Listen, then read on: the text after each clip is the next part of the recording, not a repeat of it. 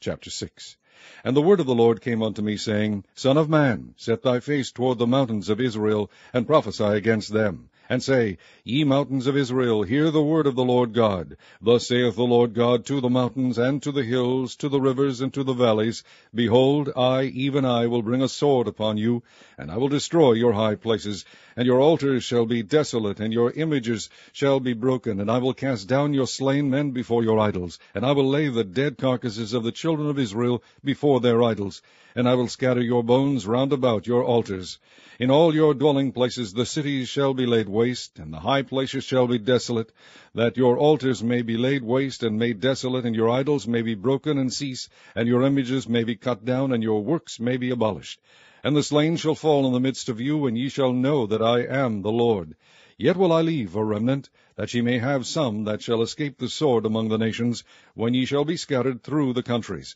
And they that escape of you shall remember me among the nations, whither they shall be carried captives, because I am broken with their whorish heart, which hath departed from me, and with their eyes, which go a-whoring after their idols, and they shall loathe themselves for the evils which they have committed in all their abominations. And they shall know that I am the Lord, and that I have not said in vain that I would do this evil unto them. Thus saith the Lord God, Smite with thine hand, and stamp with thy foot, and say, Alas for all the evil abominations of the house of Israel, for they shall fall by the sword, by the famine, and by the pestilence. He that is far off shall die of the pestilence, and he that is near shall fall by the sword, and he that remaineth and is besieged shall die by the famine. Thus will I accomplish my fury upon them. Then shall ye know that I am the Lord, when their slain men shall be among their idols round about their altars, upon every high hill, in all the tops of the mountains, and under every green tree, and under every thick oak, the place where they did offer sweet savour to all their idols. So will I stretch out my hand upon them,